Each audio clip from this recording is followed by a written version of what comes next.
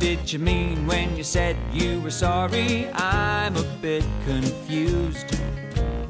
I think you owe for wrecking my guitar, but you don't think you do. I found a guy to fix it for 1,200 bucks, but you tell me that you're sorry and it's my tough luck.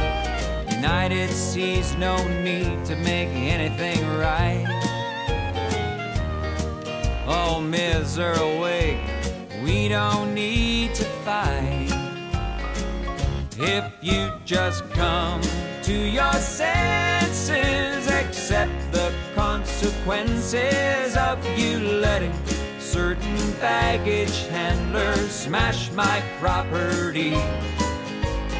We could be best buddies, but our friendship has been muddied by a flaw. United Airlines policy. I sense tone in your last couple emails. Why is that the case? Is it that I've got questions, you've got the answers you don't want to face? You've gone dark and silent as a submarine, leaving me hanging like Apollo 13. Adrift in space, alone with no end in sight. Oh, Ms. Earlwig, we don't need to fight.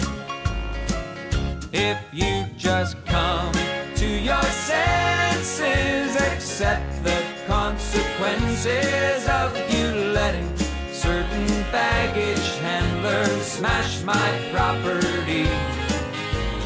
We could be best buddies, but our friendship has been muddied by a flaw. United Airlines policy.